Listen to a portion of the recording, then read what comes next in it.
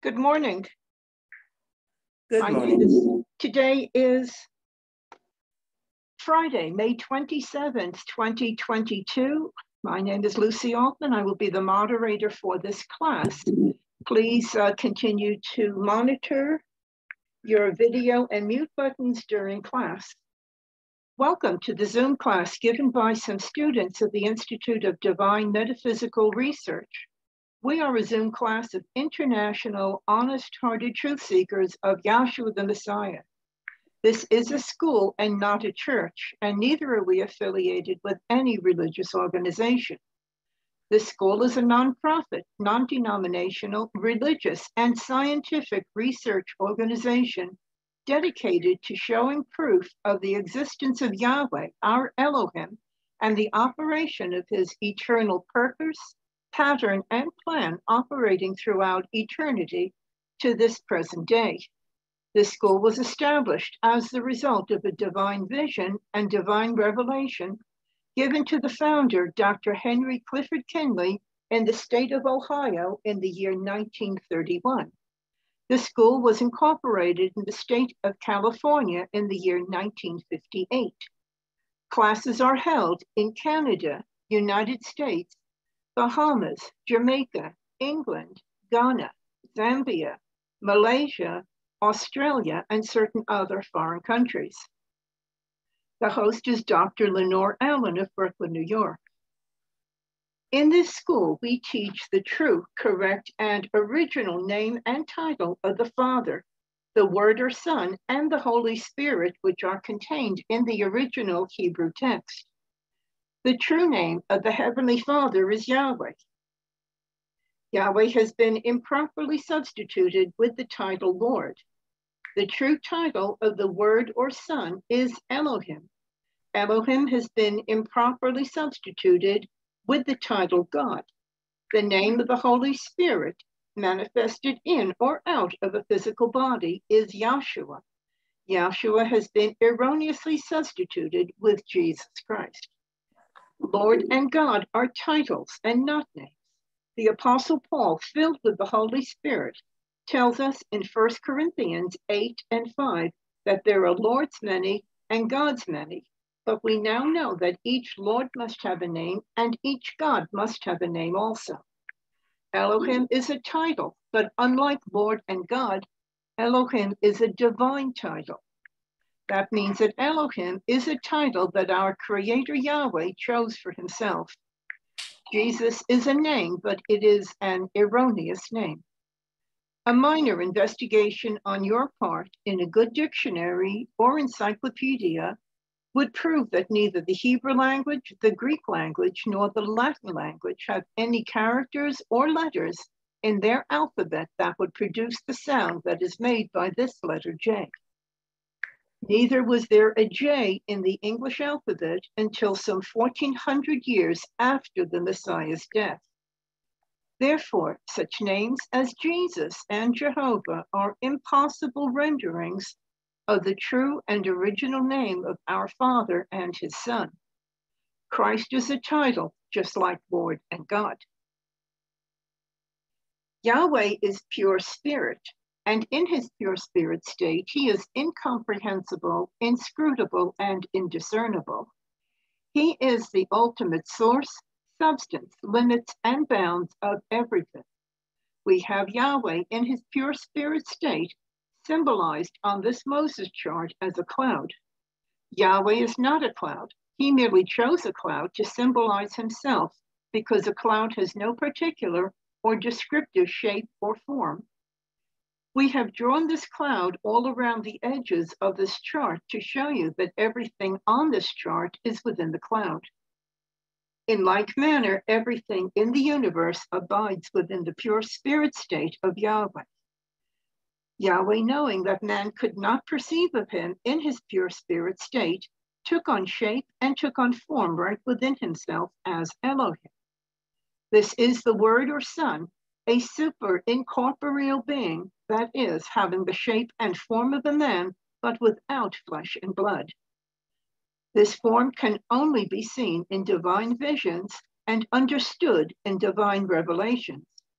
Later on, the self-same Spirit manifested himself in a physical body and walked the earth plane as Yahshua the Messiah, whom the world calls Jesus Christ.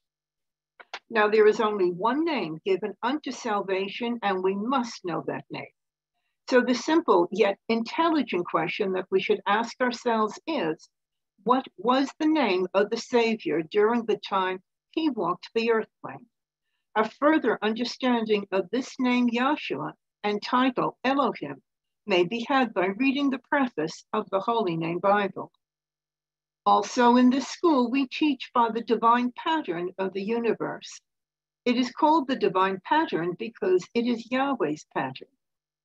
After Yahweh led the children of Israel out of Egypt, he called Moses atop Mount Sinai and showed him the tabernacle pattern in a vision. Yahweh instructed Moses to build one exactly like it in the wilderness of Sinai. The pattern consists of a most holy place, a holy place, and a court round about. These three compartments make up the one tabernacle pattern. In this school, we show proof that everything in the universe is made and operates according to the structure and function of this divine threefold tabernacle pattern, and that absolutely nothing escapes the pattern. In this class, we teach the mission of Yahshua the Messiah, which was to fulfill the old covenant and to write the new covenant in our heart and mind by the preaching of the gospel. In this school, we have 10 primary constitutional aims and objectives. They are as follows.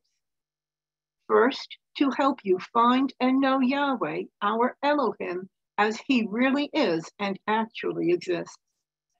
Second, to form a nucleus of universal brotherhood of humanity in Yahshua the Messiah, without distinction of race or nationality, creed, sex, caste, or color.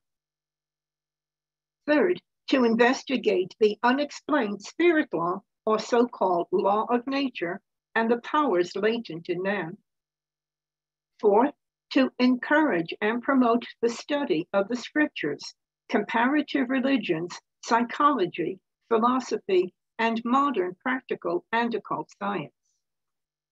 Fifth, to extirpate current superstition, skepticism, and ignorance. Sixth, to learn, know, and understand the operation of Yahweh's eternal purpose through the dispensations and ages. Seventh, to discern and avoid being deceived by Lucifer, the serpent, the devil, the dragon, or Satan and his demons, operating the mystery of iniquity on earth through the dispensations of time. Eighth, to earnestly contend for the common salvation and faith which was once delivered unto the sons or children of Yahweh. Ninth, to make known that Yahweh from the beginning ordained there is no other name given among men whereby men must be saved, saving the name of Yahshua the Messiah. And 10th, to inherit eternal life now in the kingdom of Yahshua the Messiah, with the hope of immortal glorification in the new earth state. Our watchword is peace. Our slogan is speak the truth. This morning, we will dedicate the class with a prayer by Dr. Denise Kinley, if she is available. We will have a song by Dr. Lenore Allen and a scripture lesson to be read by Dr. Leonard James, and we don't know what that is yet. It looks like it's Acts, the 12th chapter. May we have our prayer if you're available, Dr. Kinley. Greetings, everyone. Let's bow our hearts and minds to give praise to Yahshua Messiah. As we gather here today to learn more about our Heavenly Father, may He continue to bless us and to enlighten us, and let we unite in our heart and in our mind to learn more of Him, to serve Him, to continue to teach to teach the truth and to share the true gospel, is death, burial, resurrection, ascension, to those who know and to those, most of all, to those who don't know. May we find peace in our hearts and in our mind, and to be thankful to him daily. With these few words, let's all say hallelujah. Hallelujah. Hallelujah. Hallelujah. Today I'm going to sing a song that originally was called Tomorrow Belongs to Me, and it's renamed We're Blessed to Belong to El. The hope of the future is clear to be seen through the teachings of Henry Kinley. He speaks of the vision and it reveals the gospel to you and me. His vision reveals the gospel to you and me. Beginning at Moses, Yah's pattern is clear, threefold but a unity. He's King of all ages, and we will see he's King of eternity. King of each age, King of each age, King of eternity. The law and the prophets point to Yeshua. They tell us that he is the one. Yahweh is Father entitled El, and Yeshua is his Son. Hallelujah, hallelujah, Yeshua is his Son. We'll know our Creator, for that is his plan, and in his Spirit we dwell. Now that we know him, we're satisfied. We're blessed to belong to El. Blessed to belong, blessed to belong. We're blessed to belong to El. Hallelujah. Hallelujah. Dr. James, are you available? It's difficult to hear at this present moment, so could you have someone else to read the scriptures? Will do, thank you. It's a pleasure. Thank you. Jackie, are you available to read? Yes, ma'am, I'm home. Okay. Acts chapter 12. Good morning. Yes, ma'am. Acts chapter 12. Now about that time, Herod the king stretched forth his hand to vex certain of the assembly, and he killed James, the brother of John, with the sword.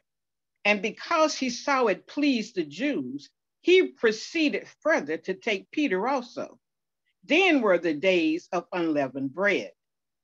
And when he had apprehended him, he put him in prison and delivered him to the 4 quaternions of soldiers to keep him, intending after Passover to bring him forth to the people. Peter therefore was kept in prison, but prayers were made without ceasing of the assembly unto Yahweh for him. And when Herod could have brought him forth the same night, Peter was sleeping between the 2 soldiers, bound with 2 chains, and the keepers before the door kept the prison. And behold, the angel of Yahweh came upon him, and a light shineth in the prison. And he smote Peter on the side and raised him up, saying, Arise up quickly. And his chains fell off from his hand. And the angel said unto him, Gird thyself and bind on thy sandals. So he did. And he said unto him, Cast thy garments about thee and follow me. And he went out and followed him, and was not that it was true, which was done by the angel, but thought he saw a vision. When they were past the first and the second ward, they came unto the iron gate that leadeth into the city, which opened to them of his own accord. And they went out and passed on through one street, and forthwith the angel departed from him. And when Peter was come to himself, he said, Now I know of a surety that Yahweh has sent his angel and have delivered me out of the hands of Herod and from all the expectations of the people of the Jews. And when he had considered the thing, he came to the house of Mary, the mother of John, whose surname was Mark, where many were gathered together praying. And as Peter knocked at the door of the gate, a damsel came to hearken, named Rhoda. And when she knew Peter's voice, she opened not the gate for gladness, but ran in and told how Peter stood before the gate. And they said unto her, Thou art mad. But she constantly affirmed that it was even so. Then said they, It's an angel. But Peter continued knocking. And when they had opened the door and saw him, they were astonished. But he, beckoning unto them with the hand to hold their peace, declared unto them how Yahweh had brought him out of the prison. And he said, Go show these things unto James and to the brethren. And he departed and went into another place. Now, as soon as it was day, there was no small stir among the soldiers what was become of Peter. And when Herod had sought for him and found him not, he examined the keepers and commanded that they should be put to death. And he went down from Judea to Caesarea and there abode. And Herod was highly displeased, and them of Tyre and Sidon. But they came with one accord to him, and having made Blastus the king chamberlain, their friend desired peace, because their country was nourished by the king's country. And upon a set day, Herod, arrayed in royal apparel, sat upon his throne and made an oration unto them. And the people gave a shout, saying, It is the voice of a deity and not a man. And immediately the angel of Yahweh smote him, because he gave not Yahweh the glory. And he was eaten of worms and gave up the ghost. But the word of Yahweh grew and multiplied.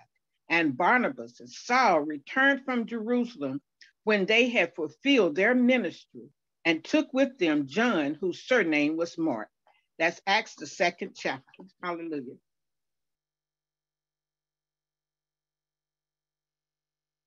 Hallelujah.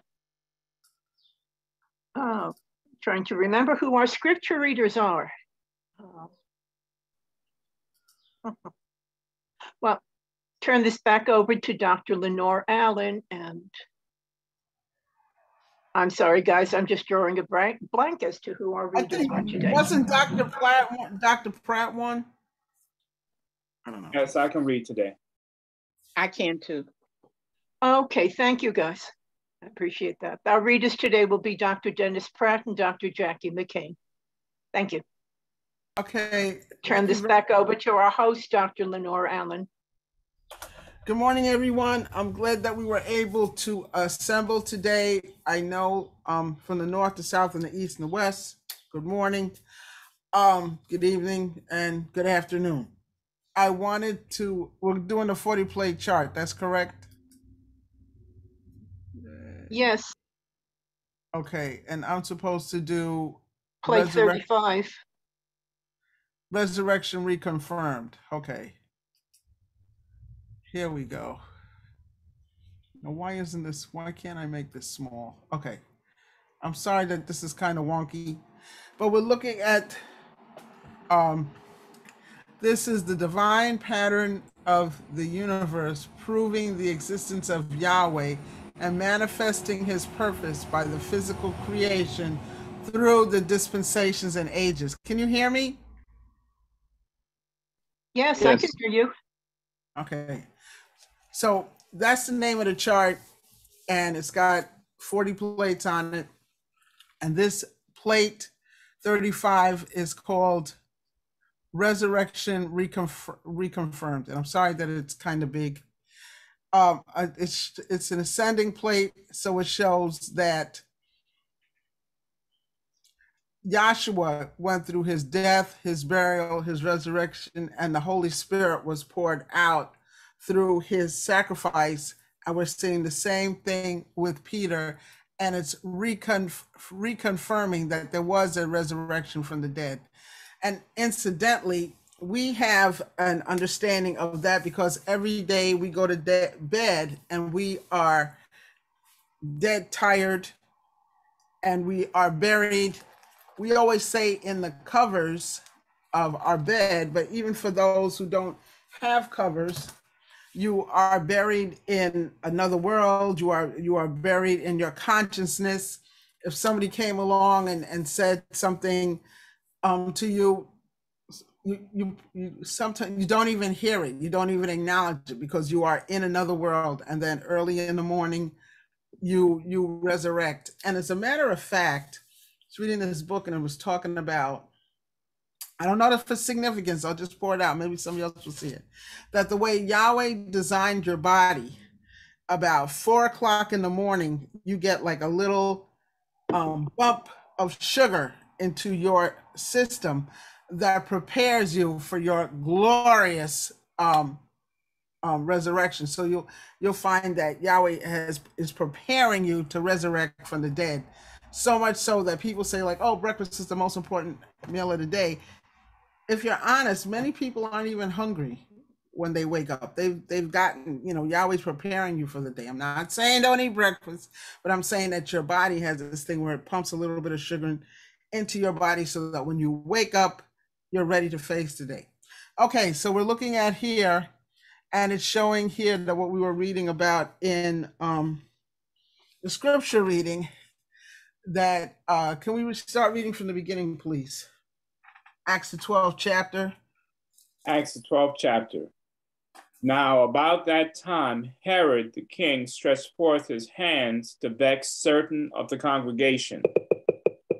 And he killed James, the brother of John, with the sword. And because he saw it pleased the Jews, he proceeded further to take Peter also.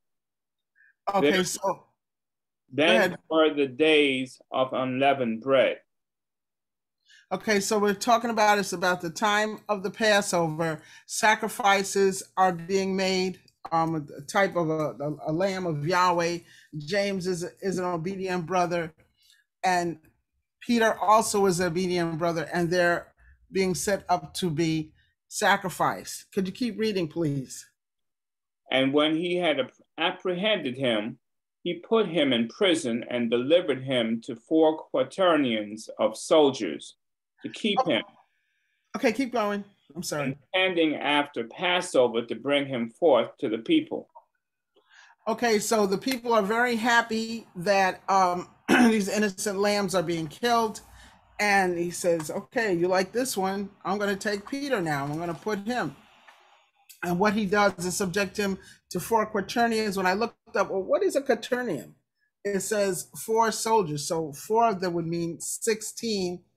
16, 6 and 1 is 7. So he had him in a perfect, I guess they thought they had him sealed in. He's not going to get out of that. So that's a death and a burial in the prison. And you got to understand that back then they're not worried about providing proper witnesses and cared about your care. It's like you're just stuck in that hole. And when it's time for you to come out, you'll come out. Please keep reading. Peter therefore was kept in prison, but prayer was made without ceasing by the congregation unto Yahweh for him. Mm-hmm. And when Herod would have brought him forth the same night, Peter was sleeping between 2 soldiers, bound with 2 chains, and the keepers before the door guarded the prison. And behold, the angel of Yahweh came unto him, and a light shined in the prison. And he smote Peter on the side, and raised him up, saying, Arise up quickly. And his chains fell off from his hands. Okay, so can you read that again from where you stopped off, please? And I'm going to interrupt you. Sorry. Okay. And when he had apprehended him, he put him in prison and delivered him to 4 quaternions of soldiers to keep him, intending after Passover to bring him forth to the people. Peter, okay, excuse me, what verse you on? I'm sorry. Verse 4. Now I'm on verse 5. Thank you. Peter therefore was kept in prison, but prayer was made without ceasing by the congregation unto Yahweh for him. So sometimes people have a question, are we allowed to pray? The people saw that there was some kind of distress and they were crying out to Yahweh, and they prayed. And prayer goes according to Yahweh's purpose, and that prayer was definitely answered. Can you keep reading, please?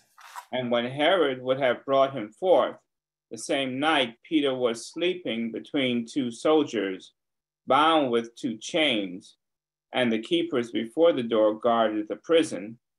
And behold, the angel of excuse me. So I was just looking at the sleepers there, and you can also pick it up with the one in the fish. Jonah? Jonah. That he was but when he was in the ship, you know, he was pierced in the side. They kicked him and said, you know, wake up. And he was sleeping in the ship. He's sleeping. He's pierced in the side. They push him in the side. Yahshua's pierced in the side. Okay, keep reading, please. Verse 7. And behold, the angel of Yahweh came unto him, and a light shined in the prison. And he smote Peter on the side, and raised him up, saying, Arise up quickly. And his chains fell off from his hands.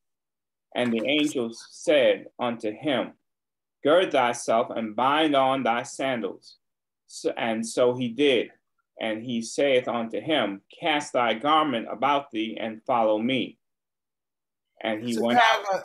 A death, burial, and a resurrection of Peter. If you were taken by Herod, it was just assumed that you are a dead man. But Yahweh causes him to be resurrected in a way that Herod's got no control over this. Can you keep reading, please? Verse 9. And he went out and followed him, and realized not that it was true, which was done by the angel, but thought he saw a vision. Mm-hmm. When they were past the first and the second ward, they came unto the iron gate that leadeth unto the city, which opened to them of its own accord. And they went out and passed on through one street. I'm sorry. The gate opened at its own accord, just like the Red Sea. Yahweh said, stand still and see the salvation of Yahweh. And it just opened at its own accord, right? We come to a knowledge of this. We come in ignorant. We come out knowledgeable. This gate is taken away. This, what you call it? This wall is taken away. You're saying at the request of the Spirit. The Spirit opened the Spirit opened the Red Sea. The Spirit opened this gate right in front of you. And there's a song. Watch Yah move. He can just open gates, take things out of the way, things that you thought were totally impossible. He can cause it to happen. Keep reading, please. And they went out and passed on through one street, and forthwith the angel departed from him. And when Peter had come to himself, he said, Now I know of a surety that Yahweh had sent his angel and had delivered me out of the hand of Herod and from all the expectation of the people of the Jews. So he knew for sure that he was resurrected. Please keep reading. And when he had considered the thing, he came to the house of Miriam, the mother of John, whose surname was Mark. where many were gathered together praying. And as Peter knocked at the door of the gate, a damsel came to hearken named Rhoda. And when she knew Peter's voice, she opened not the gate for gladness, but ran in and told how Peter stood before the gate. Now, this is what I love about this teaching, because I said, what does Rhoda mean? You know, it's like things that you would have just read over because you've been instructed. Don't just read over things. Take your time. Look this up. This is a school. Rhoda means a rose. And it's just, you know, he comes to the door and he's knocking. I stand at the door and knock, and she opens it, and it's an example to show forth that he rose, and he's met by a woman whose name is Rose. It's just showing that he has had a resurrection from the dead. Could you read that last sentence again? Yes. And as Peter knocked at the door of the gate, could you read 11? I'm sorry. 11, please. Verse 11. And when Peter had come to himself, he said, now I know of a surety that Yahweh had sent his angel and had delivered me out of the hand of Herod and from all the expectation of the people of the Jews. So he knows that Yahweh has delivered him. And it goes all the way back. If you think that when Moses is sent down into Egypt, you know, he says, certainly I will be with thee, right? And so Peter knows, certainly Yahweh is with thee, is with me. He's taking care of me. He was, I mean, can you imagine 16 soldiers eyeballing you? you have no way of escape, and then you just slip out of there. That's totally amazing. So it's done in such a way that you can know if he's with you, who can be against you? Please keep reading from there. Verse 12. And when he had considered the thing, he came to the house of Miriam, the mother of John, whose surname was Mark, where many were gathered together praying. And as Peter knocked at the door of the gate, a damsel came to hearken, named Rhoda. And when she knew Peter's voice, she opened not the gate for gladness, but ran in and told how Peter stood before the gate. And they said unto her, thou art mad. But she constantly affirmed that it was even so. Then said they, it is. Wait a moment, excuse me. I particularly love this one. Can we go to Luke 24 and I think it's 10. Luke 24 and 10. It was Miriam Magdalene and Joanna and Miriam, the mother of James, and others with them, which told these things unto the apostles. And their words seemed to them. Wait. Luke 24 and 10. I want the part where they thought it was old wives' tales. Okay, let me see. 25. I know it's Luke 24. Is it 11? Wait a moment. Yes. And their words seemed to them as idle tales. Okay, so can you pick it up that they're telling him, hey, he's risen, he's gone. Okay, let's see. Okay, yes, 10 and 11. All right, 10 and 11, verse 10 and 11. It was Miriam Magdalene and Joanna and Miriam, the mother of James, and others with them, which... Oh, I'm sorry. Please read from 5. I'm sorry. Verse 5. As they were afraid and bowed down their faces to the earth, they said unto them, why seek ye the living among the dead? He is not here, but is risen. Remember how he spake unto you when he was yet in Galilee, saying, the Son of Man must be delivered into the hands of sinful men, and be crucified, and the third day rise again. And they remembered his words, and returned from the sepulchre, and told all these things unto the 11 and to all the rest. Keep reading. It was Mary Magdalene and Joanna and Miriam, the mother of James, and others with them, which told these things unto the apostles. Okay, so the woman is saying, hey, he's gone, he's risen. And so all the way back with Eve, she was the one that ate of the fruit. She was the one that um, did not follow the words of Yahweh, don't touch it. She touched it, she ate, she was deceived. Now Yahweh is fulfilling, he's giving the woman a chance. She's the one that's preaching the gospel. He's risen, he's gone. And what's the reaction? And their words seemed to them as idle tales, and they believed them not. Okay. And then if you picked it up at, I think it's 27, where he calls them fools and slow of heart to believe. 25. Verse 25, then he said unto them, O fools and slow of heart to believe all that the prophets have spoken. Ought not the Messiah to have suffered these things and to enter into his glory? And beginning at Moses and all the prophets, he expounded unto them in all the scriptures the things concerning himself. And they drew nigh unto the village, whither they went. And he Okay, I'm sorry, I'm messing this up. But pick it up from 22. Verse 22. Yea, and certain women also of our company made us astonished, which were early at the sepulchre. And when they found not his body, they came, saying that they had also seen a vision of angels, which said that he was alive. Keep going.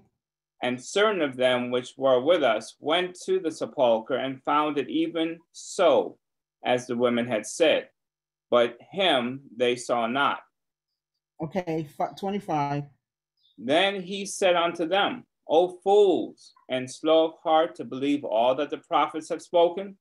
Ought not the Messiah to have suffered these things, and to enter into his glory? And beginning at Moses and all the prophets, he expounded unto them in all the scriptures the things concerning himself. Right. And can we get Galatians 3:28, because I think it's the last couple of verses that says no male, no female, we're all one in Yahshua the Messiah. Because that's one of the things that the world has really scoffed at. And really, at this time, like the women in the Catholic Church, the nuns and everything are saying, we want to be recognized, we want to be part of this. I mean, they're whatever. But the point is, from the beginning, Yahweh has made him in. As soon as he resurrected, he showed himself unto male and female. You'll also see that there were women that were, I can't think of the names, that were with the groups. They were preaching the gospel also more correctly. So he was not making a separation between the male and the female. I'll begin at verse 26. Okay, thank you. For ye are all the children of Yahweh by faith in Yahshua the Messiah. For as many of you as have been immersed in the Messiah have put on the Messiah. There is neither Jew nor Greek. There is neither bond nor free. There is neither male nor female. For ye are all one in Yahshua the Messiah. And if ye be the Messiah's, then are ye Abraham's seed and heirs according to the promise. Okay, so you don't have to be, it seems strange now that people are changing sexes in order to feel right within their bodies. I'm trapped in this embodiment that was given to me from day one, not realizing that it's all acceptable to your heavenly Father. It's like, it doesn't matter if you're a male, you can serve Yahweh. It doesn't matter if you're a female, you can still serve Yahweh. That is your ultimate purpose. That's why you're here, to find and know Yahweh as he really is and actually exists. So you don't have to be taking knives to your body. You don't have to be what's the other word, taking drugs. You don't have to be trying to. It's kind of sad that they're stopping the change, the natural change that a child goes into, going from, adolescent, going from a child to an adult. You don't want to stop that purpose spiritually it's not so important to stop it physically, because you're all one in Yahshua the Messiah. And you're going to be taking this thing off anyway. This physical body, it's not going to last forever. You can tell it's not going to last forever. So anyway, that's what I wanted to go through now.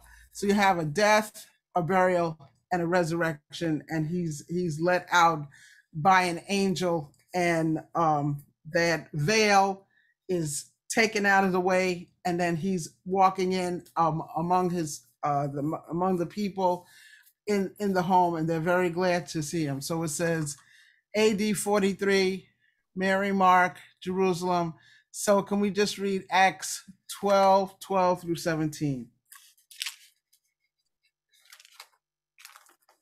Acts 12 through 17. 12 through 17. And when he had considered the thing, he came to the house of Miriam, the mother of John, whose surname was Mark, where many were gathered together praying. And as Peter knocked at the door of the gate, a damsel came to the hearken named Rhoda. And when she knew Peter's voice, she opened not the gate for gladness, but ran in and told how Peter stood before the gate. And they said unto her, Thou art mad. But she constantly affirmed that it was even so. Then said they, It is his angel. But Peter continued knocking. And when they had opened the door and saw him, they were astonished. But he, beckoning unto them with the hand to hold their peace, declared unto them how the angel of Yahweh had brought him out of the prison. And he said, Go, show these things unto James and to the brethren. And he departed and went into another place. Now, as soon as it was day, there was no small stir among the soldiers as to what had become of Peter. Keep reading. Yeah, where are you, 17? I'm at 18. Okay, yeah, could you pick it up a little bit with Herod again? Pick it up to like 19, I guess. Yeah, 19. 19. And when Herod had sought for him and found him not, he examined the guards and commanded that they should be put to death. And he went down from Judea to Caesarea and there abode. And Herod was highly displeased with them. Oh yeah, so what happens with Herod, his name means, I look it up, it means heroic. And the same thing that happened to the other Herod before, it's like, shouldn't there be a savior coming at the time of Yahshua's birth? And they say, yeah, he should be coming. And these wise men come, and he was all upset and everything. And he says, well, after you finish, praising him, come back and see me. And Yahweh let them know, like, don't go back and see him. And so he was very angry, and he just started having people killed, that they didn't come back and show him where this child was. And here he's being disappointed again. And then you see that Yahweh has him killed. He takes him out. He's taken on Yahweh's glory. Let's read it, please. Verse 21. And upon a set day, Herod, arrayed in royal apparel, sat upon his throne. Oh, okay. Can we start from 20? Sure. Verse 20. And Herod was highly displeased with them of Tyre and Sidon, but they came with one accord to him. And having made Blastus, the king's chamberlain, their friend, desired peace, because their country was nourished by the king's country. And upon a set day, Herod, arrayed in royal apparel, sat upon his throne and made an oration unto them. And the people gave a shout, saying, It is the voice of a deity and not of a man. And immediately the angel of Yahweh smote him, because he gave not Yahweh the glory, and he was eaten of worms and died. Yeah, and so he's trying to take Yahweh's glory. He's saying, I will be like the Most High, and Yahweh takes him out. Okay, so then we're looking at here. Can we? Peter is talking to them and tell them what happened to them, and they're astonished, they're pleased, and everything. And then in the most holy place, it's showing forth unity. So can we read Psalms 133 and 1?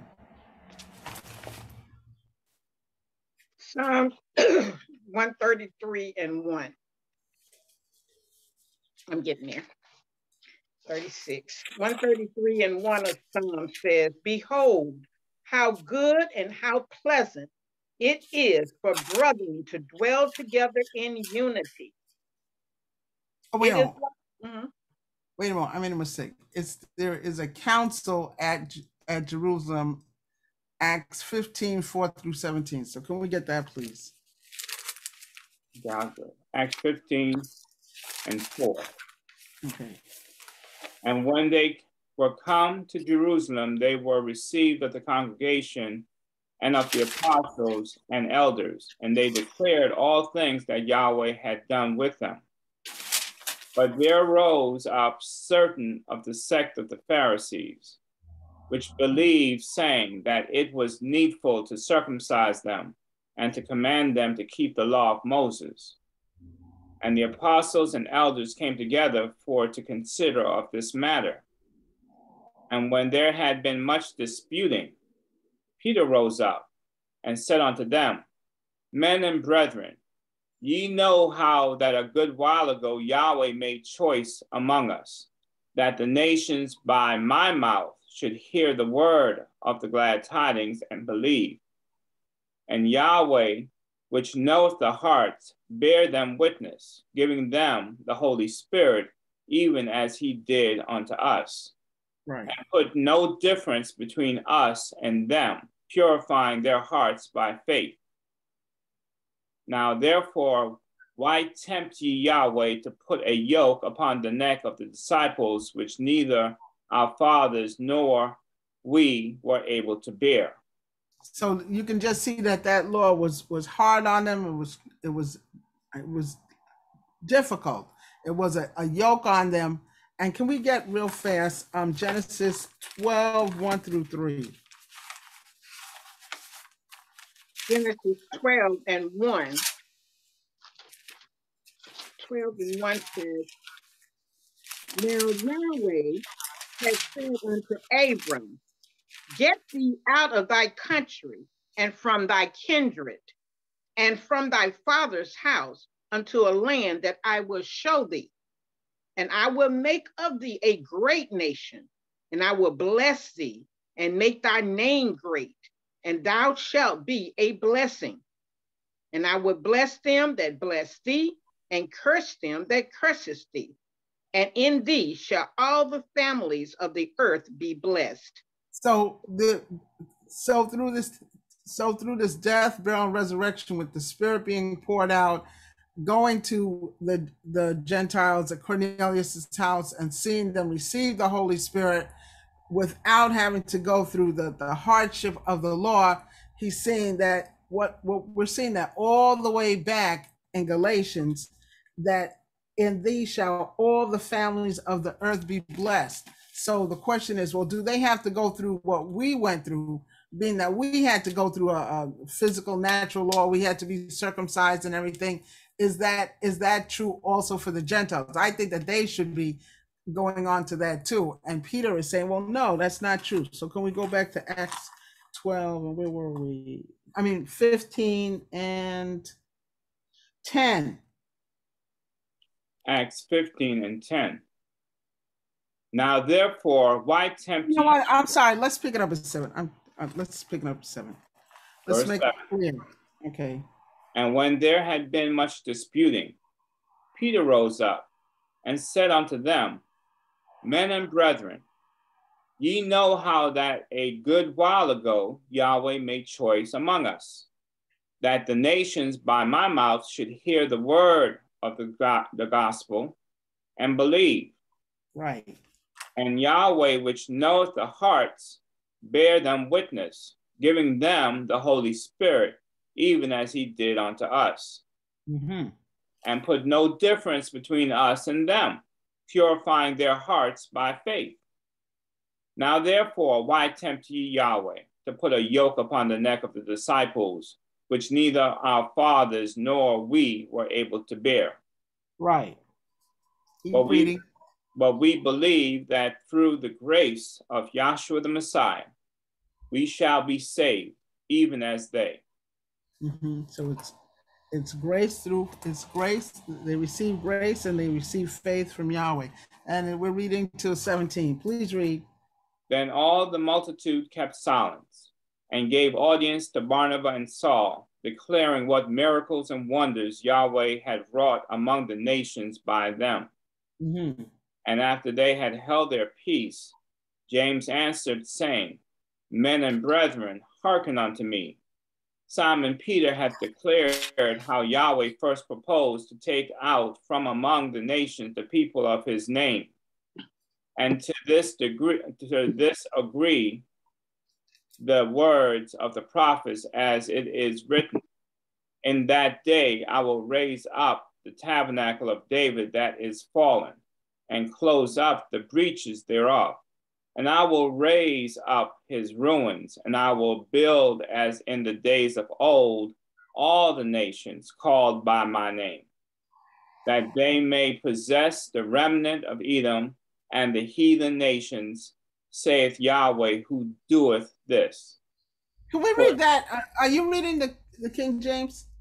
I can read the King James. Yeah, can we read that with the King James, please? Okay. Verse from 13, 11. Please. 13. Okay. After they had held their peace, James answered, saying, Men and brethren, hearken unto me. Simon hath declared how Elohim at the first did visit the Gentiles to take out of them a people for his name, and to this agree the words of the prophets, as it is written, After this I will return and will build again the tabernacle of David, which is fallen down, and I will build again the ruins thereof, and I will set it up, that the residue of men might seek after Yahweh, and all the Gentiles upon whom my name is called, saith Yahweh Elohim, who doeth all these things.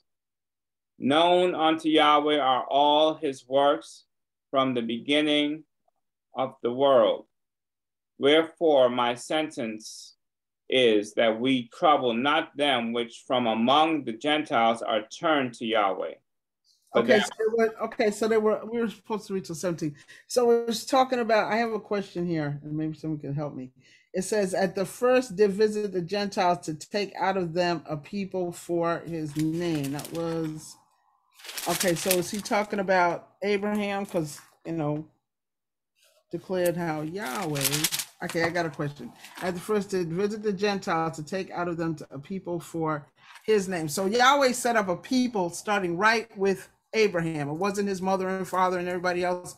Abraham, you come after me. I'm going to make a special people. And then in Genesis, the 12th chapter, he's talking about that the whole world is going to be blessed with them. When you come with Moses in fact gives them a law. Abraham had the circumcision, but Moses has a law that makes them a special people. They were supposed to be as the lights of the world, the Jews, that you would know the majesty of Yahweh by the way they acted. And then when Yahshua comes in and fulfills that law, takes that physical natural law off the people, then the gospel is spread 7 years later for the Jew and the Gentile, and they receive the spirit of Yahweh operating in their hearts and minds. They receive the light of the world. They receive the light. They receive the bread of the gospel. They understand that Yahshua is their intercessor, and Peter, a stone or a rock. He's the one that's sent. And then this is showing that there's, in the most holy place, that it's a unity between Jew and Gentile. Through grace is received, faith is given, grace is received. We're one in Yahshua the Messiah. And can we also read 1 Corinthians 12 and 13? 1 Corinthians 12 and 13.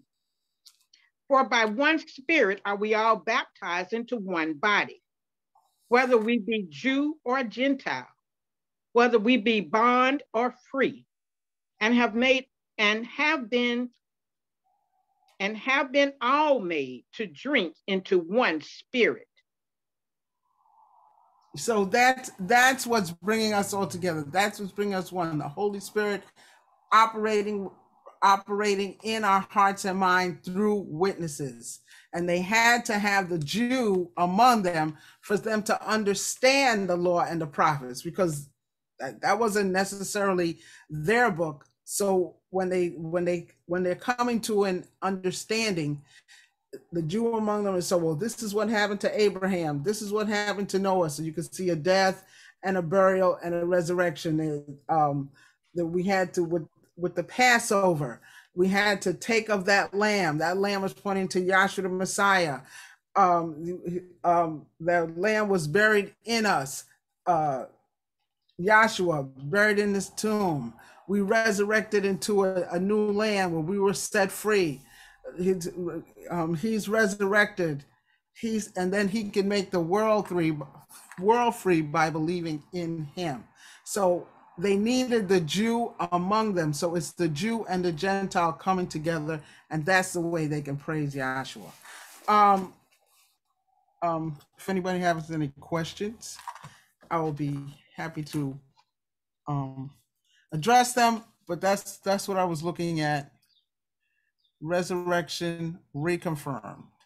And as a matter of fact, every time we learn something, it's a resurrection reconfirmed. Hallelujah. And Dr. Allen, that was very good. And I was looking in the bottom of the plate here where it says AD 43.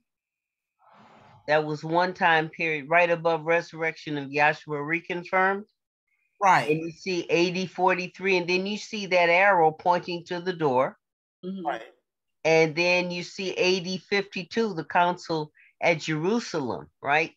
So look at that time period in there. You had a couple of things that pointed to, which, in other words, that door was open unto, like, say, on one side, you're talking about you had the at that time in Acts the 15th chapter, when the council was trying to say that the Gentiles had to be circumcised and everything, Right. and that letting them know, said no, that was not so. After that death, burial, and resurrection, like you said, that was no longer necessary, and it was never given to the Gentiles in the first place.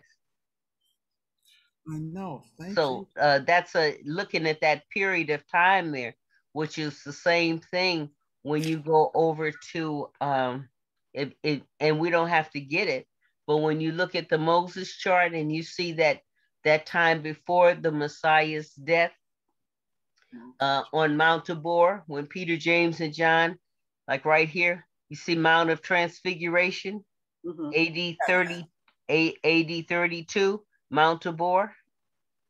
Right here. Right. And then on the other side of it, you see AD 33, Olivet.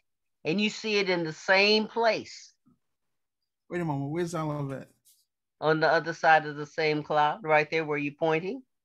Underneath, right? See, he ascended from Mount, he ascended from Mount Olivet. Oh, okay. And see where it says ascension right there? Right above AD 33. Oh, right here. Ascension. Yeah. And so okay. now look at and now you see those dashes there, and that comes down.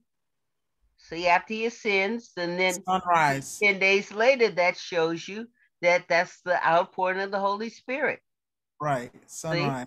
Yeah. Right. So it's the same, you got that same principle over there in your chart, because they're reminding them, see? That's the reconfirmation once again, that he is risen. He's risen. Yes, indeed. That's why you have on back to your plate 35, it says resurrection reconfirmed. You know, he is risen. And you were saying Rhoda means rose? Yes. Okay. Isn't the Messiah the rose of Sharon? All right. Yeah, So and we- somebody said he rose and he's sharing. Hello. So that's just hallelujah. Just wanted to share that with you, Doc. Hallelujah. Yeah. Thank you. Okay. Thank you. I'd like to say something, make a comment. That was good, Dr. Van Hook. I was just, I was looking at the chart that Dr. David Underwood sent me. Oh, that was a beautiful gift, and I'm enjoying it. And I'm looking at the chart and following what Dr. Lenore Allen was saying. And as I'm looking at the chart, which says resurrection reconfirmed, and also looking at the tabernacle pattern. Now I'm going basic. That tabernacle pattern, as we have been taught, is the key of knowledge. And so when I look at your plate, plate 35, I'm seeing it, and it is an upward operation. I'm seeing in the court roundabout what you, where you worked with the scripture, Acts 12 chapter. I'm seeing Peter's resurrection from prison in Judea, AD 43, reconfirms Yahshua's resurrection in AD 33. And as I said, you dealt with that Acts 12 chapter. Now that's in the court roundabout of the pattern. And as I said, it's an up, as you said too, it's an upward operation. So now when we go to the holy place, in that holy place there, it says Peter and council at Jerusalem, which was AD 52. And in that plate, it has Acts 15, chapter 4 to verse 4 through 17. You talked about that too. And then it says Mary Mark at Jerusalem, AD 43. And that's Acts 12, chapter 12 through 17. I'm going over this really for our newest students, just to let them know that we have been taught about the tabernacle pattern, and it really is the key of knowledge. So these plates, you've got to see it going by the pattern, which is in this case, it's the upward operation. It's the court roundabout, you're going up, court roundabout, holy place, most holy place. So where I just cited the scripture, Acts 15 chapter, verse 4 through 17, which you talked about, or it was talked about, we're in the holy place. Now, continuing that upward operation, we see in the most holy place, it says, the New Testament written in the heart and mind, which is heaven open. And we see the scriptures there, Psalms 133, verse 1, 1 Corinthians 12, verse 13, and it says beginning and ending. So I just wanted to bring those points out, as I said, for our newer students, if we have any on the call. And that's my comment as far as the operation and showing the most holy place, the court roundabout, the holy place, and the most holy place, and the upward operation. Yeah, and I always like to see the simplicity of it, and I just like that you can see here that in the holy place, you're looking for light, you're looking for bread, you're looking for intercession. Through the gospel, they're saying that Yahshua, he is the light of the world. They're eating of his words. The words I speak, they are spirit and they light and they are life. So it's like bread unto them. It's like nourishment unto them for their soul. And they're being instructed that Yahshua, he's the intercessor. Yahshua is salvation. So you can see these things here in a spiritual realm. And then when you go up into the most holy place, you have one piece of furnishing, the two angels and the mercy seat.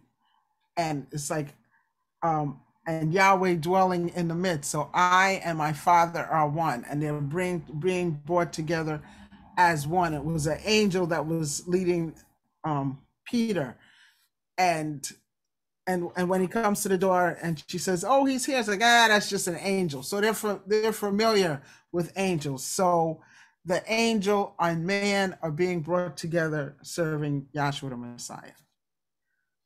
Yeah, and Doc, what's so beautiful about that is, again, when you see AD 43, you see that arrow pointing to the door. Right.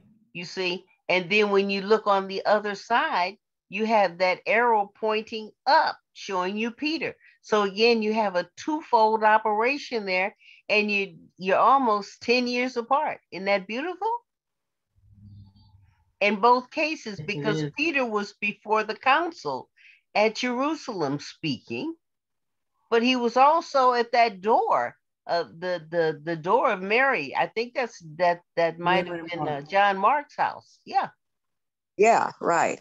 Mm-hmm. So that's just, I'll tell you this, you cannot exhaust this. No. There's no exhausting it. So it's so beautiful. Thank you, Doc. Okay, thank you. I'm going to turn this over to our facilitator, Dr. Frank and Valerie Lewis of Springfield, Ohio. Good morning, Frank. Good morning, Valerie. Good morning, everyone. Good afternoon. If you have any corrections, you could throw it in there.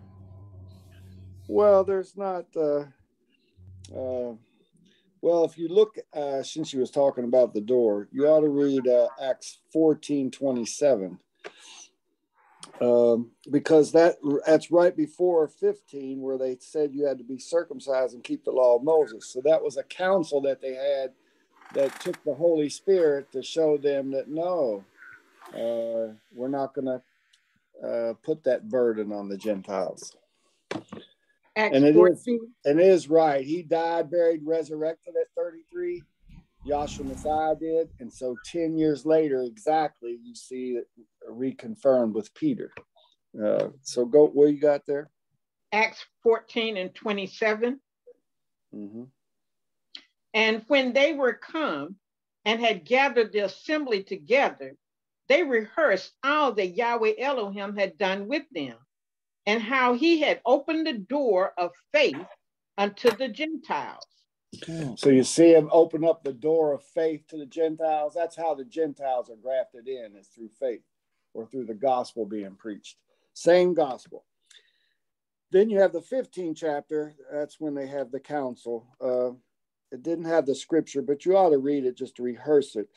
15:24 and come down. Acts 15:24. For as much as we have heard that certain which went out from us have troubled you with words, subverting your souls, saying, ye must be circumcised and keep the law, to whom we gave no such commandment. So now you see how at the beginning of the age, there were certain going out there preaching to the Gentiles and preaching to the Jews that the Gentiles had to be circumcised and keep the law of Moses. Right. And they subverted their souls. Now that means they overturned what was taught to them before, how that those things aren't required now. They're grafted in by faith. So now you see how that's what's happened at the end of our age, how people have subverted, and also the souls of people by telling them that the way they were first taught was wrong. Oh, yes. You know, and I will say this, the door of faith to the Gentiles, well, we're in the fourth age where the Holy Spirit's poured out, and at the fourth step of the pattern, that's where the anointing oil was, that's where the high priest was anointed with oil at the door. So now he's opened up the door of faith. So now the Holy Spirit's being poured out in this age by the preaching of the gospel, and the people, the souls believing it. See, okay, keep reading. It seemed good unto us, being assembled with one accord, to send chosen men unto you with our beloved Barnabas and Saul, men that have hazarded their lives for the name of our Savior, Yahshua the Messiah. We have sent therefore Judah and Silas, who shall also tell you the same things by mouth. Now they hazard their lives. You know, you ever listen to that? I mean, Dr. Kinley gives that testimony how that he was beat up at 906 Hopkins Street or something like that in Cincinnati. See, he hazarded his lives for the gospel. He said, and even when they beat him up and messed him up and kicked him around, he locked the. He said, they said, you can leave now. He said, I ain't leaving. He asked them where their place was. And well, you know, and he said, I'll come, you'll come to our place after we done this to you. He said, sure, you don't know no better. But anyway, okay, go read on. We have sent therefore Judah and Silas, who shall also tell you the same things by mouth. For it seemed good to the Holy Spirit and to us to lay upon you no greater burden than these necessary things, that ye abstain from foods offered to idols, and from blood, and from things strangled, and from fornication, from which if ye keep yourselves, ye shall do well. Fear ye.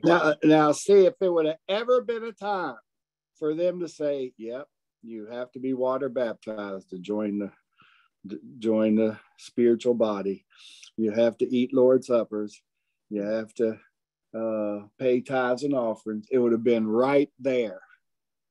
And yes, you have to keep the law of Moses, and yeah, you got to keep the 10 Commandments. And they didn't say none of that.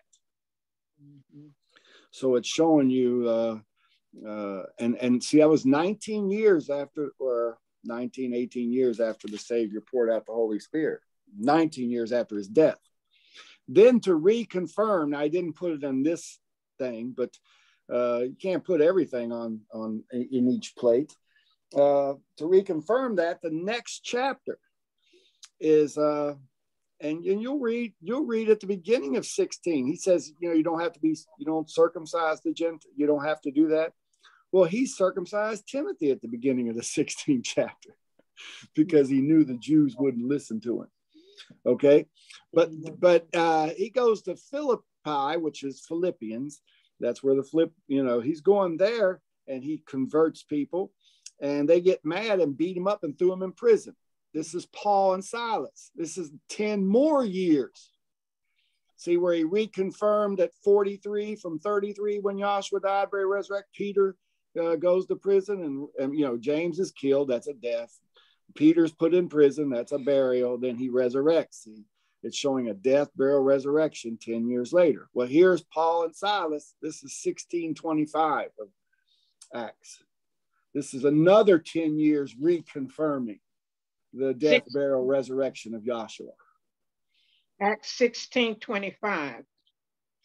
And at midnight, Saul and Silas prayed. I guess you better read 24. 24. Who, having received such a charge, thrust them into the inner prison and made their feet fast in the stocks. So now that's Paul and Silas thrown into prison, and made their feet fast in the stocks. Read. And at midnight, Paul and Silas prayed and sang praises unto Yahweh. I think you better read earlier there, because he talked about them being beat up and whipped. You understand? I don't know where that is.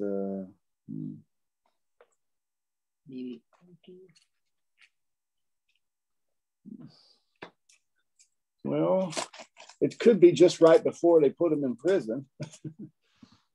Just because, didn't they whip Yahshua?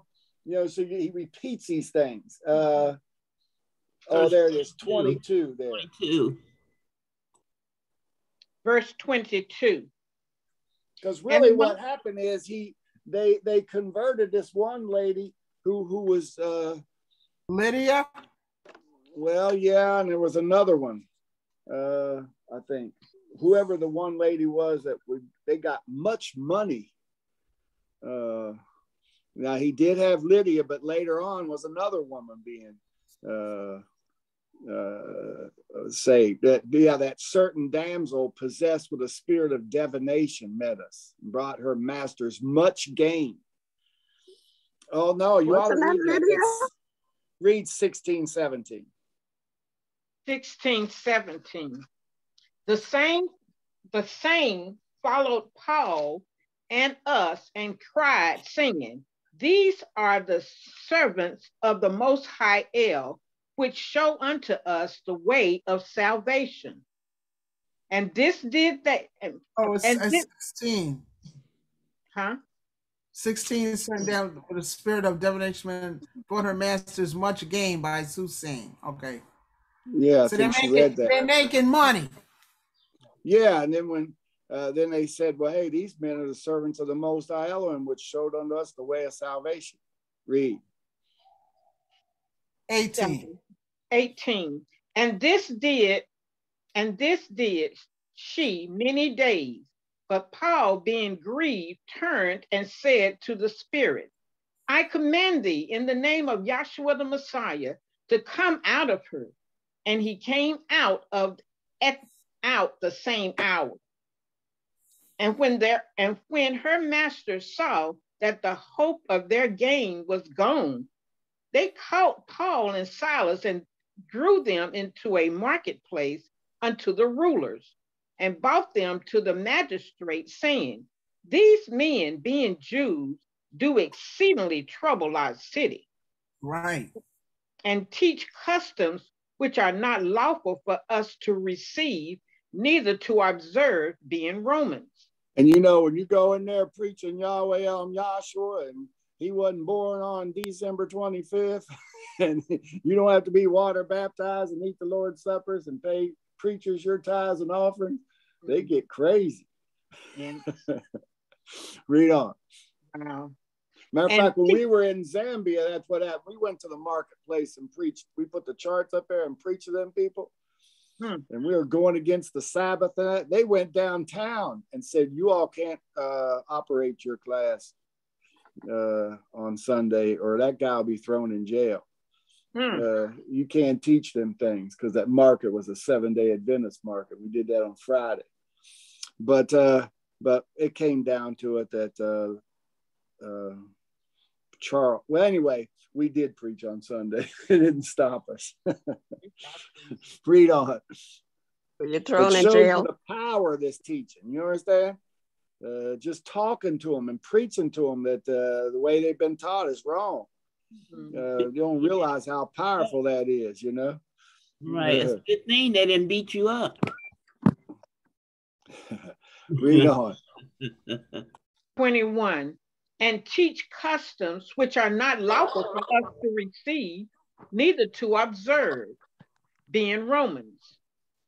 And the multitude rose up together against them, and the magistrate rent off their clothes and commanded to beat them. And when they had laid many stripes upon them, they cast them into prison, charging the jailer to keep them safely, who, having received such a charge, thrust them into the inner prison and made their feet fast in the socks. And at midnight, Paul and Silas prayed and sang praises unto Yahweh, and their prisoners heard them. And suddenly there was a great earthquake, so that the foundations of the prison were shaken. And immediately all the doors were open and everyone's bands was loose.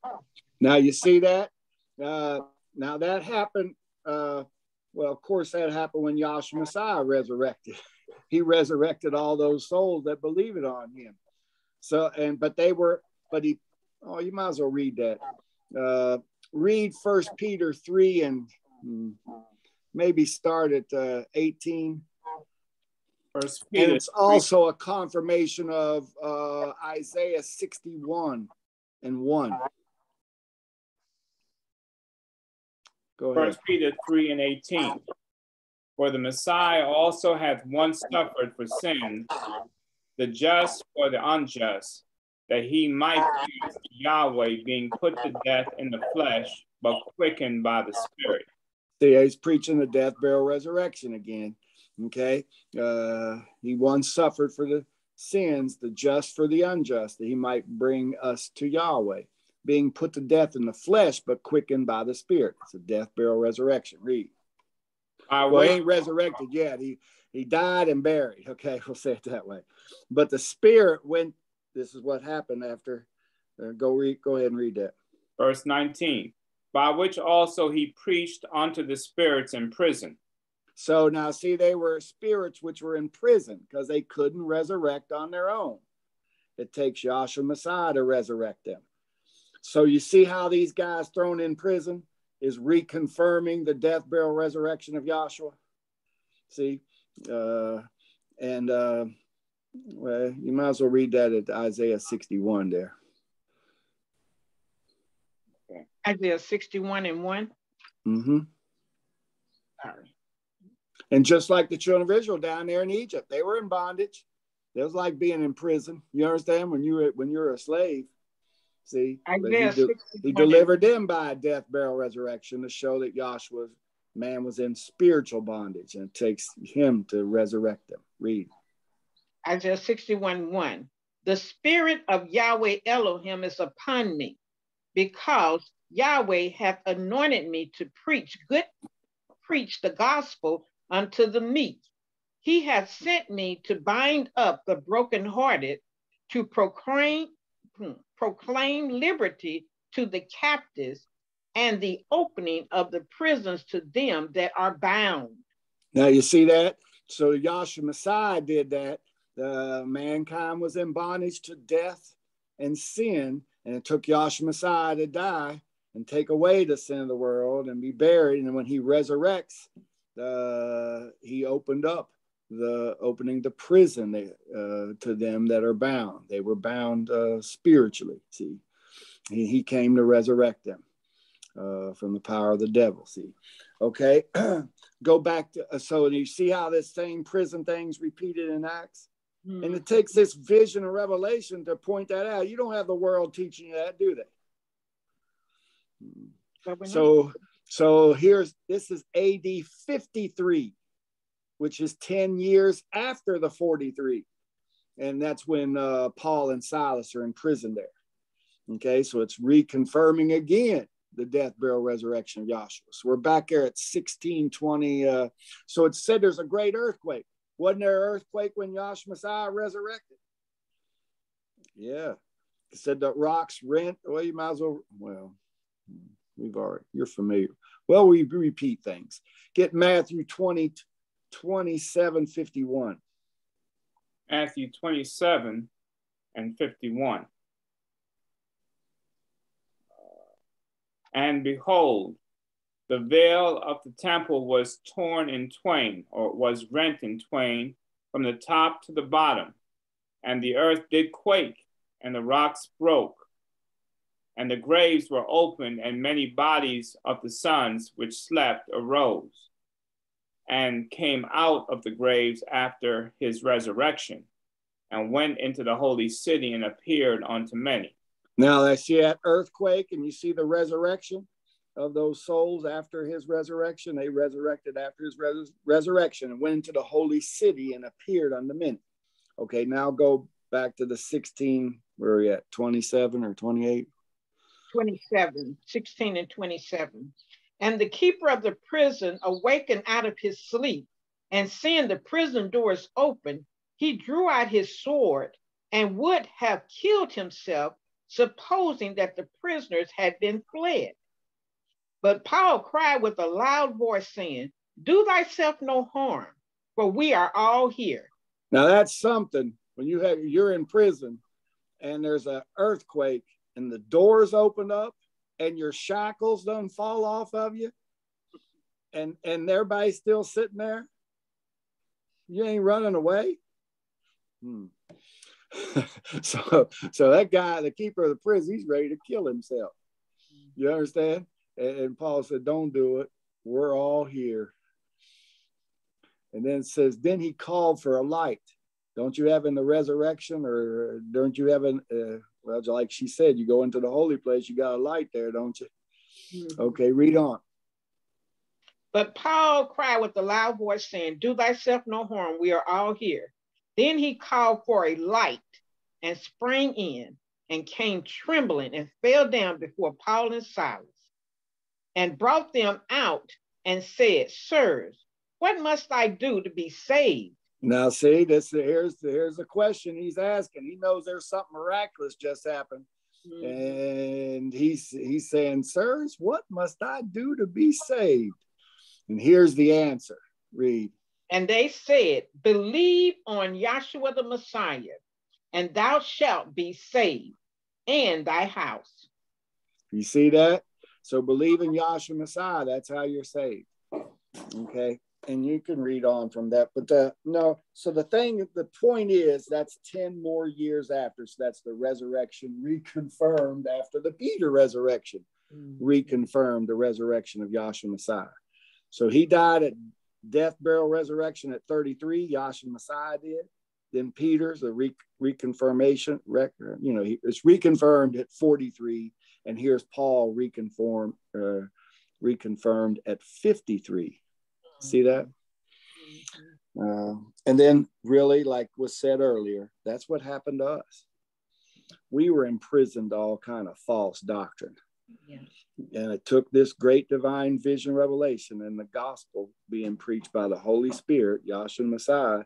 That's what can turn you around and get you out of that prison, that spiritual prison state of being shackled by false doctrine and ideas. And the lies of the world, you see? Okay.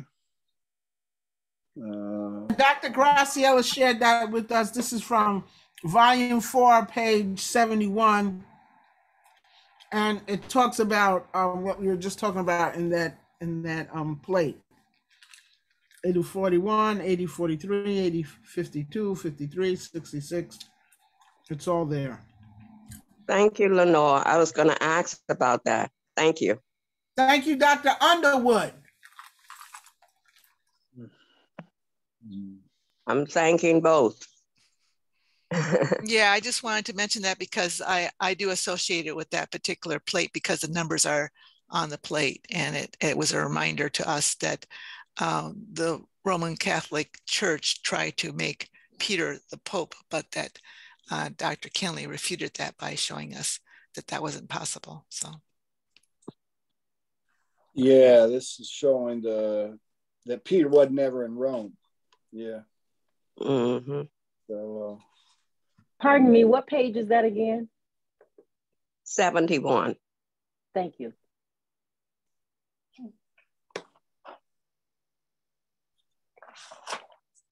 But the 53 doesn't show Paul's resurrection there, but it still has a 53 there, yeah.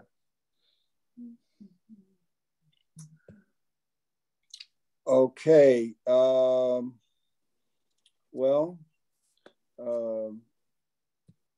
We don't have much time, but Phyllis, do you want to get started with plate number 36 and then continue on the next time we go over it?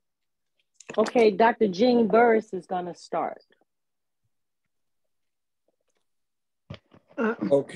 Okay. So plate number, Dr. Jean Burris Robinson is going to do plate number 36 or start. Yes.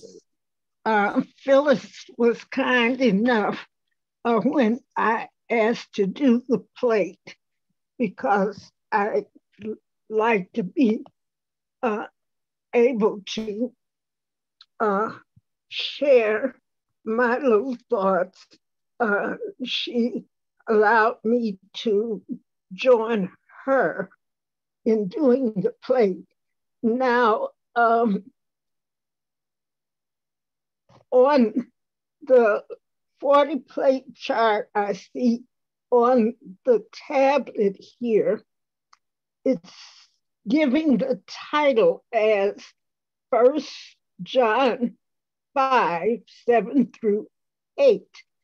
Now that's different than what I have on my chart, my 40 plate chart, which says the record in heaven, the witness on earth.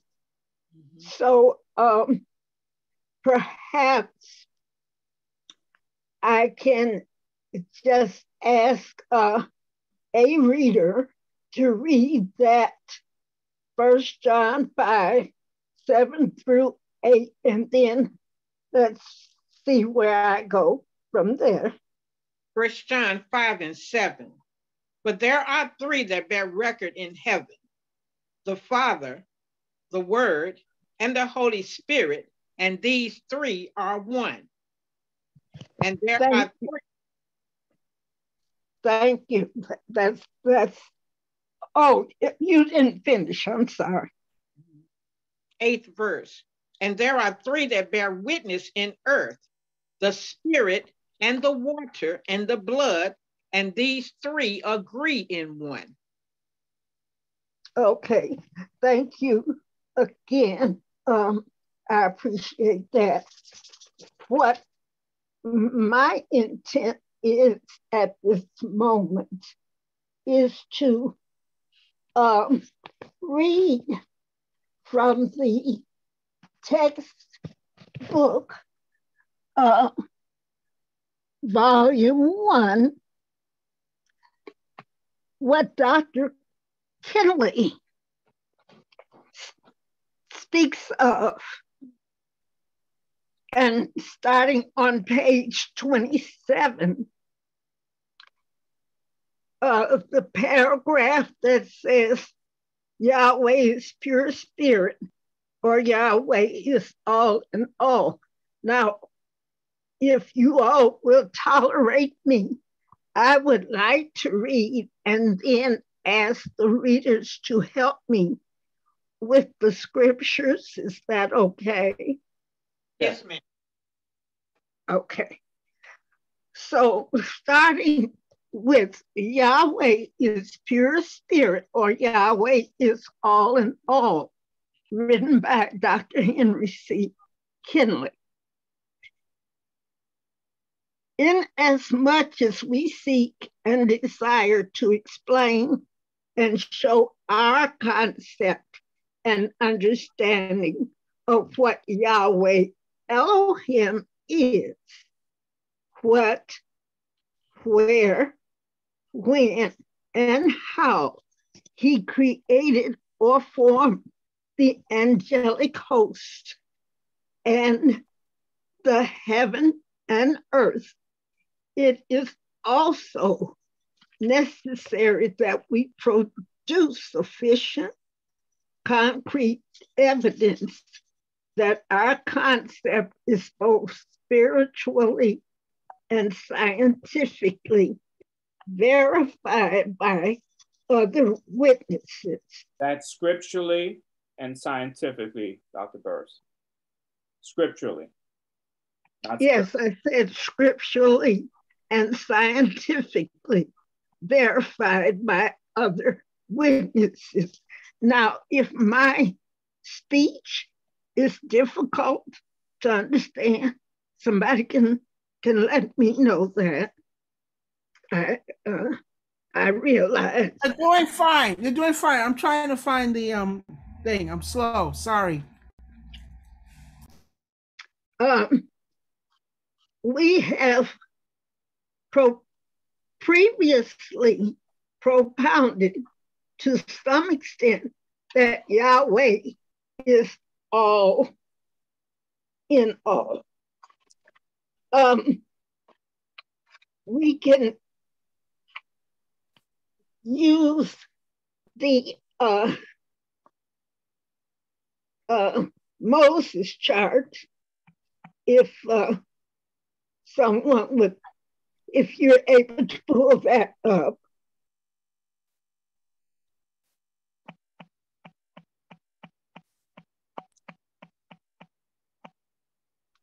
Okay, Thank you. Series number 1, Elohim, the archetype, original pattern of the universe. Yahweh is spirit, manifesting within the cloud, symbolized by eternity. So we're going to talk about that eternity, and what comes next from Dr. Kinley is in the accompanying illustration, Unity, Part 1, and Eternity, which are pages 31 and 32 in the textbook. Are you able to put them side by side, Lenore?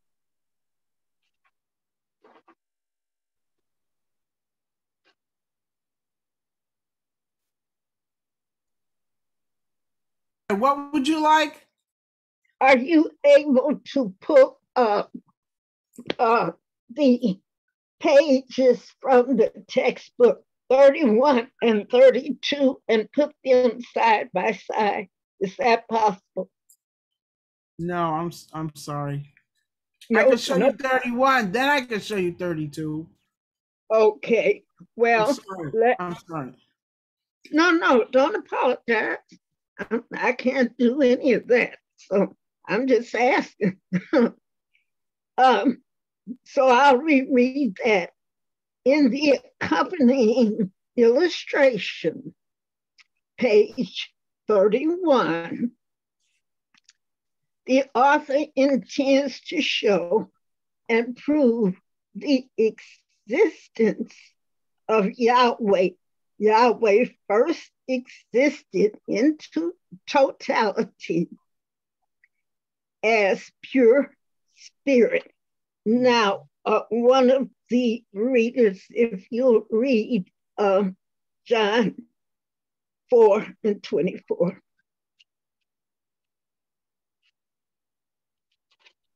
John 4 and 24. Yeah. 4 and 24. Yahweh is spirit, and they that worship him must worship him in spirit and in truth. Dr. Kinley goes on to say, Yahweh is the ultimate source, infinite and immaculate substance, the incomprehensible and inscrutable principle, the all and all, and eternal, independent, self-existing deity without visible shape or form. Someone please read Deuteronomy 4 and 12, and then John 5 and 37. Deuteronomy 4 and 12. And Yahweh spake unto you out of the midst of the fire. Ye heard the voice of the words, but saw no similitude, only ye heard a voice. John 5 and 37. And the Father himself, which hath sent me, hath borne witness of me. Ye have neither heard his voice at any time, nor seen his shape. Dr. Kinley goes on to say, therefore, he is within himself, the sum total embodiment of all of the attributes of, and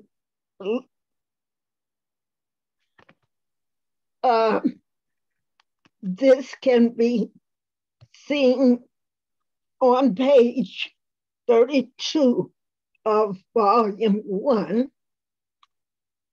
the attributes of intelligence, wisdom, knowledge, love, beauty, justice, foundation, power, and strength. He is the limit and bounds, the source and substance. Yahweh is the terminus ad quem and terminus ad quo. Now, Dr. Kinley goes on page 27 to start to explain Elohim. Before I get that, I would like to have one of the readers read Proverbs 8 and 22. Proverbs 8 and 22. Yahweh possessed me in the beginning of his way, before his works of old. I was set up from everlasting, from the beginning, or ever the earth was. When there was no depths, I was brought forth. When there were no fountains abounding with water, before the mountains were settled, before the hills, I was brought forth. While as yet he had not made the earth, nor the fields, nor the highest part of the dust of the world. When he prepared the heavens, I was there. When he set a compass upon the face of the deep, or the depth, when he established the cloud above, when he strengthened the fountains of the deep, when he gave to the sea his decree that the waters should not pass his commandment, when he appointed the foundations of the earth, then I was by him as one brought up with him, and I was daily his delight, rejoicing always before him, rejoicing in the habitable part of his earth, and my delights were with the sons of men. This is purportedly written by Solomon. Now, I got that from the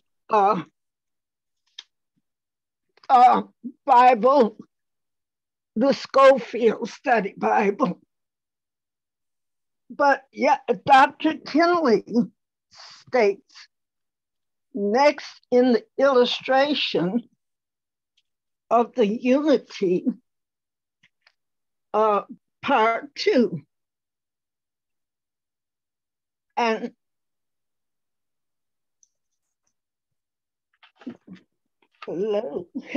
okay, I've lost track. Hold on a sec. Okay, new 2. Next in the, Take your time, you're doing great. Next in the illustration unity part 2 and super incorporeal form, we are showing how that Yahweh, by the process of transmutation, took on super incorporeal form in part, not in totality, before he began to create the angelic host. After the physical creation, Yahweh in his super incorporeal form, which is Elohim, was seen by Moses and the prophets in visions and communicated with them. Lenore, is it possible to put the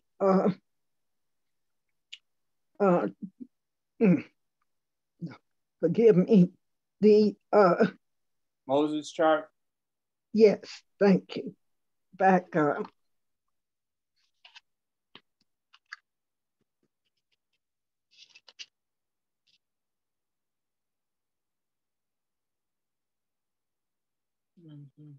So that we can show where Moses had the vision and saw Elohim as he had come from Yahweh. Would one of the readers read Exodus 24, 9 and 10? Then went out Moses and Aaron, Nadab and Abihu, and 70 of the elders of Israel. And they saw the Elohim of Israel, and there was under his feet, as it were, a paved work of a sapphire stone, and as it were, the body of heaven in its clearness. That was verse. Okay. Would you read just a little further for me? Yes, ma'am. And upon the nobles of the children of Israel, he laid not his hand. Also, they saw Elohim and did eat and drink. Thank you. In this condition, he was the universal archetype pattern of everything, incorporeal and physical, that he thereafter created. Someone please read Revelation 3:14 for me. Revelations 3:14. And unto the messenger of the assembly of the Laodiceans write, these things saith the I am, the faithful and true witness, the beginning of the creation of Yahweh. Thank you. In the illustration in corporeal form on page 34,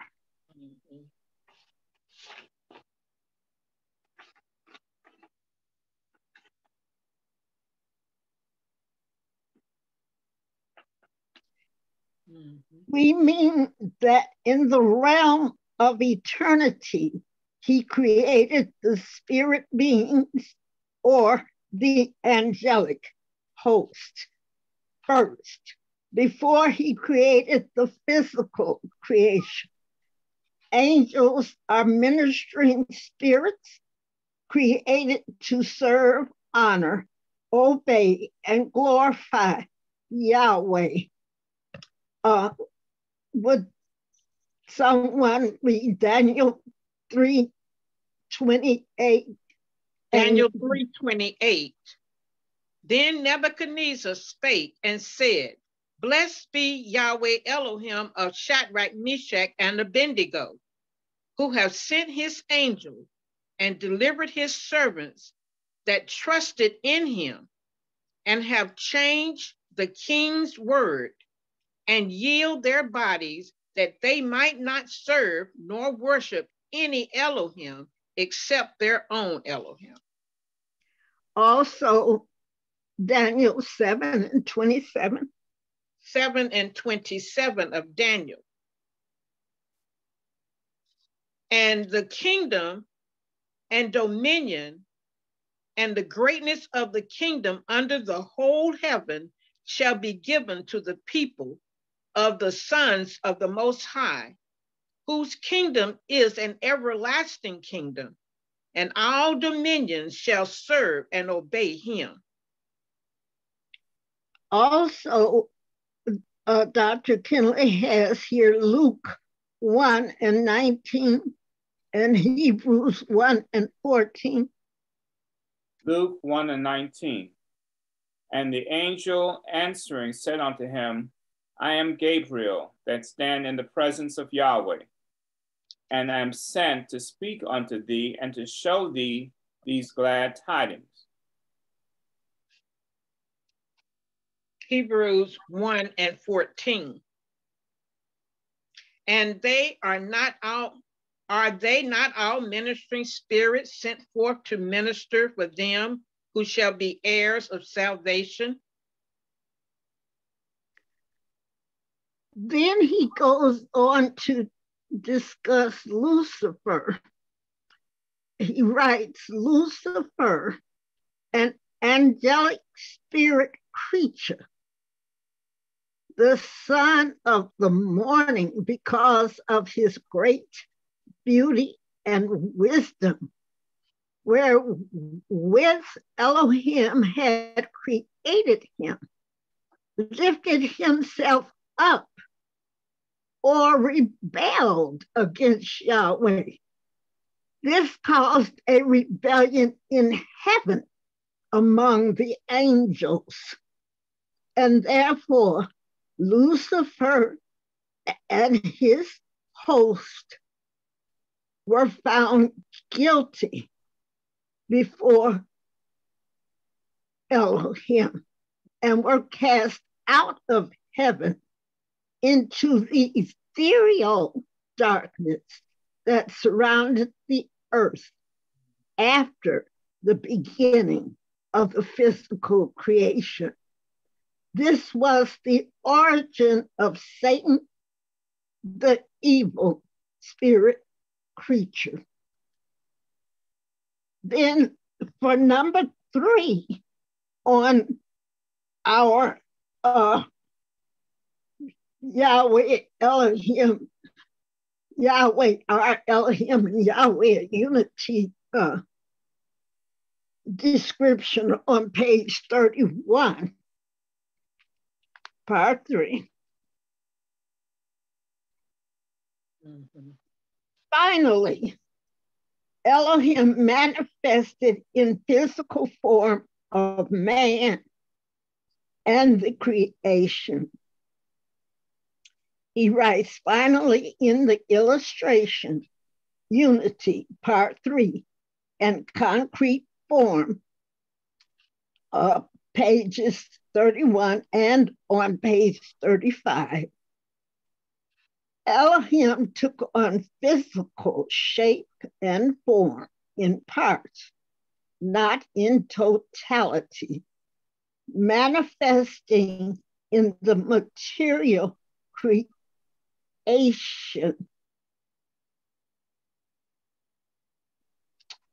1 John 5 and 20. 1 John 5 and 20. And we know that the Son of Yahweh is come and hath given us an understanding that we may know him that is true. And we are in him that is true, even in his Son, Yahshua the Messiah. This is the true Elohim and eternal life. Mm-hmm. To summarize, as heretofore explained, this downward operation of process as indicated in unity, and that starting at the most holy place, shows Yahweh in part, not in totality, coming from pure spirit, which is his inconceivable and incomprehensible state of existence, through superincorporeal form and then into materialization of spirit in physical bodily form of Yahshua and the material creation.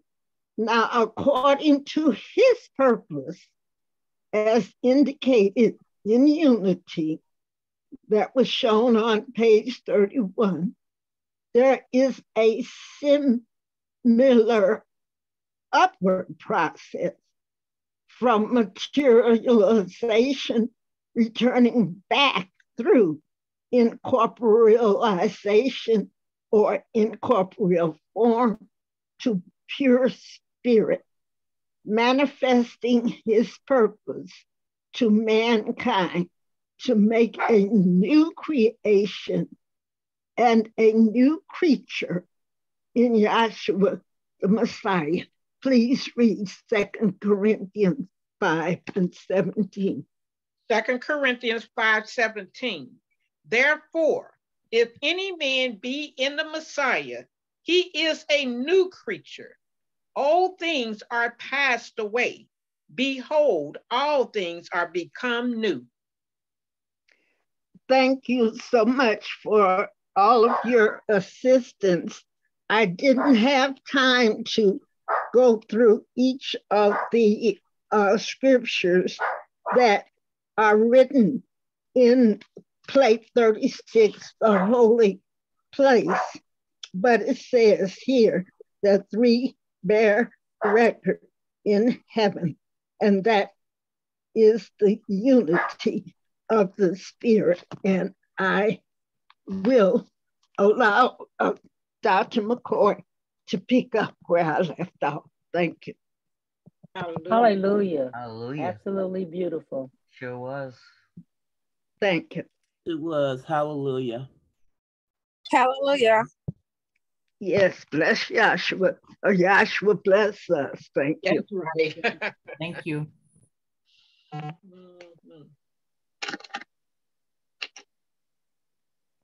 Well, there's only 2 minutes left, so I suppose this will be a part 2.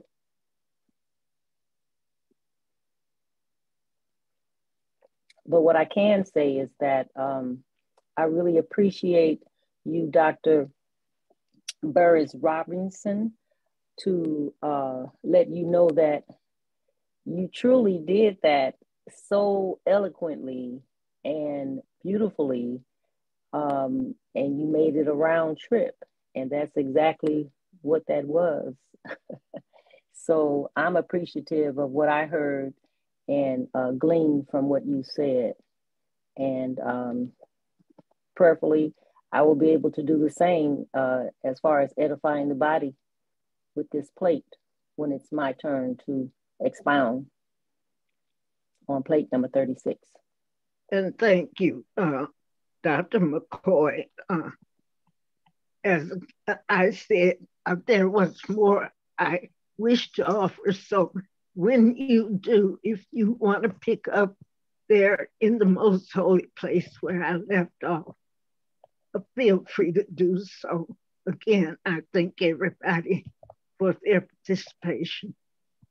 Yes, ma'am. No problem. Hallelujah. Thank you. Hallelujah. Hallelujah. I wanted to know if it would be possible to continue on this with Tuesday, since I haven't really sent out another transcript. Could we do it on Tuesday, or do people are against that idea? Tuesday would be fine with me. Sounds good to me. Yeah. Okay. Let's do it. Also, Dr. Sybil Lewis had requested that people who had gone to Chicago give testimonies. Yeah, I would love to hear the testimonies from Chicago as well. Okay, that could be a Tuesday thing too. Yep. Yeah, the fact that you only have a few more plates left, it would probably be better to finish that first and then go into the testimonies. This is just a suggestion, since we're so close to the end of the 40 plates. Yeah, and does anybody know who has the 37, 38? Yes, I have 37. Okay, so that's Dr. Pratt. We know who has 38?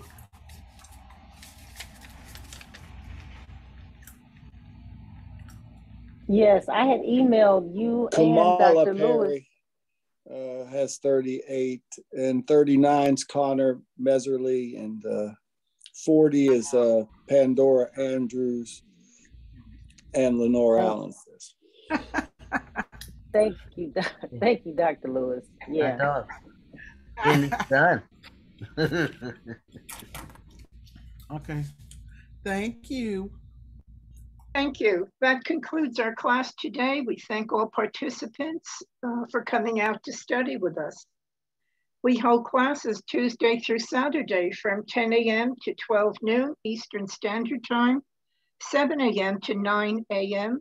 Pacific Standard Time, 11 p.m. to 1 a.m. in Malaysia, and 3 p.m. to 5 p.m. in London, England. Our doxology is taken from the last 2 verses of the book of Jude. Now unto him that is able to keep you from falling and to present you faultless before the presence of his glory with exceeding joy. To the only wise Elohim, our Savior, through Yahshua the Messiah, our sovereign, belong glory and majesty, dominion and power both before all time, now and ever. Let us all say together, Hallelujah. Hallelujah. Hallelujah. Hallelujah. Thank you, Yahshua. Hallelujah. Thank you Beautiful so much, class. Yahshua, for Yes, waking indeed. me up. Hallelujah. Class, Yeah. great class. Thank It really you. was. Yes, Thank beautiful you. discourse, Dr. Robinson. Very enjoyable, Absolutely. very edifying. Absolutely. Thank you Yes, so it much. was. I Indeed, it appreciate was. all of you. It helps keep me going. It helps to give me something to look forward to weekly. So I appreciate everybody, and all thanks be to Yahshua.